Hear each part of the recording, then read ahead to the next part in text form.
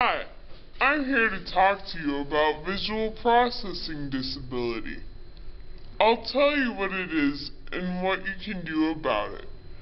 A visual processing disability is when your brain has trouble understanding what the eyes tell it.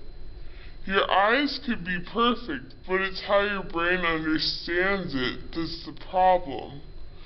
For example, you could have problems in math and spelling because your brain might have trouble understanding numbers and letters. You also might have poor spelling and slow reading speed because it might be hard to visualize the words. Don't worry, there are things you can do to help you learn with a visual processing disability. You can make it easier to understand by only having one thing up on the board at a time. You can also explain to them in words instead of depending too much on visual information and images. Lastly, you can get text-to-speech software, which makes your computer read what's written.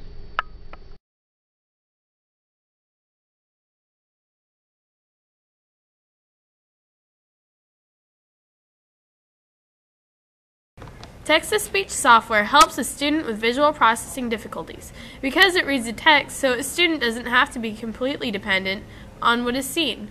A person with visual processing difficulty often makes up for it by being a good listener.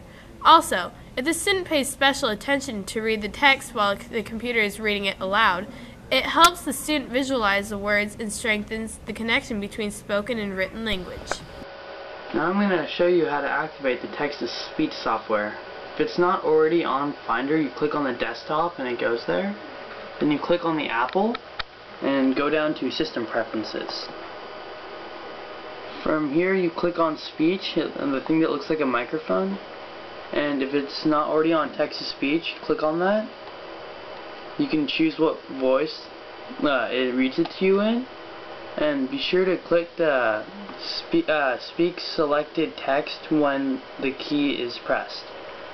And to see what keys you have to press, you hit Set Key. And see here it says Command Shift 5, which you have to all hit together. Command is the Apple. And if it's not already there, you can click inside the box and hit the buttons. And then it comes up for you. Then you hit OK. And here I'll show you an example of how it works. So yeah, highlight the text. Then you hit the keys. Then it reads it for you. Yeah, I think it speaks for itself.